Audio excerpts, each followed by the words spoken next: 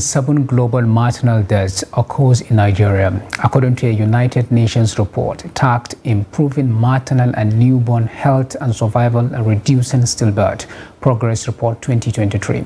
But experts say family planning can reduce maternal mortality rate by 40%. Ibrahim Ismail reports. Maternal mortality is prevalent in Nigeria. The country recorded 540 deaths per 1,000 women in 2020. Health experts recommend family planning, which is capable of reducing maternal death by almost 40%. To achieve that, advocates call on Gombe state government to release 60 million naira allocated to family planning services in the 2023 budget. We feel there is need for line MDS, for instance, Primary Healthcare Development Agency, Ministry of Health, and other health-related agencies to release budget lines that are domiciled under their corpus, because we believe partners will go one day.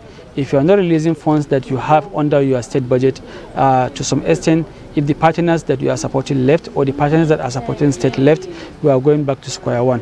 And at the same time, we also appreciate the government for releasing a counterpart of over 36 million naira to UNFPA. As of July 2023, over 28,000 women have accessed family planning services, and health advocates believe the figure could be higher with government's continuous funding to cater for family planning services.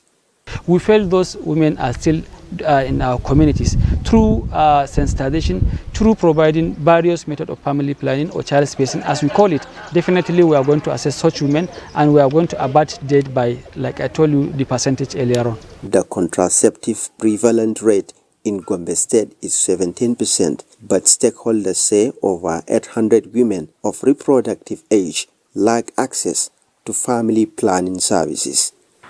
Ibrahim Ismail, Trust TV News, Gombe.